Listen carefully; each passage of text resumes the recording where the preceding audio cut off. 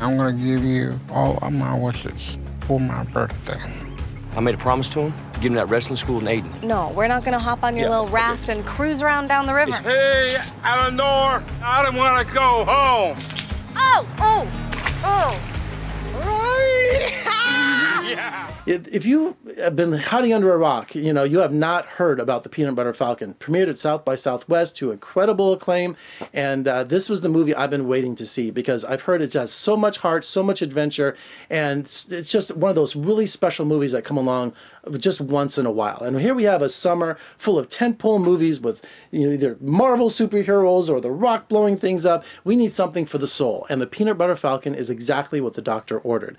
It's the story of a 22-year-old man who has Down syndrome who's living in a nursing home. Really not the place for him, but they have nowhere else to put him. He's an orphan. And he keeps watching this wrestling tape, you know, with the salt water. Oh my gosh, what the salt water? I'll figure out what his name is. But Thomas Hayden Church is this wrestler who's a local favorite, and he's got this wrestling school. So he is determined to be his own hero, Zack. He's determined to be his own hero. So he keeps trying to escape. Dakota Johnson is like his social worker at the nursing home who keeps a lookout for him. But he managed to escape. He ends up running into Shia Labeouf, who's wanted by some of the locals because he's kind of like an outlaw. He really is. He's a rebel. And he is trying to survive by doing some pretty bad things, okay? But he meets up with the most unlikely person, with Zack, and they go on this adventure across all these incredible deltas and swamps and townships where they meet all these incredible people along the way trying to get to this wrestling camp.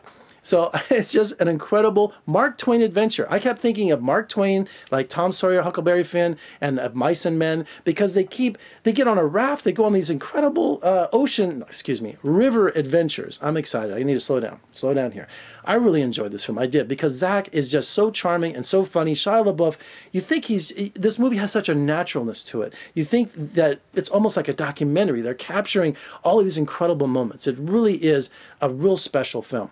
And the directors, hold on, Tyler Nilson and Michael Schwartz wrote and direct this film, and they do it with such incredible heart, and they've just brilliant casting. They really have, and they've been working on this movie for like 8 years, and Zack is a personal friend of theirs, so they wrote this movie around him to give someone of his special needs a spotlight, you know, to show that he can do a film like this, and he's just fantastic. He really is. And the great Bruce Dern is in this, and the great John Bernthal. This has such an incredible cast that this is the movie that everyone's going to be talking about, especially during award season, because I know definitely I'm going to be championing it. So make sure you check out the Peanut Butter Falcon, because it's just going to be one of the warmest movies, one of the most great adventures that you're going to see this year. All right, for more reviews and interviews, just surf on over to my website at vegasfilmcritic.com. Check me out on social media, Facebook, Twitter, Instagram. Also, if you're watching on YouTube, make sure you subscribe, comment below, give me a thumbs up. What did you think of the Peanut Butter Falcon?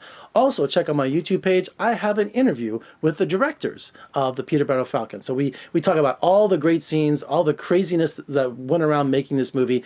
It is such a good time. I'm Jeffrey Gay Howard in Las Vegas. Thank you for joining me. I'll see you next time.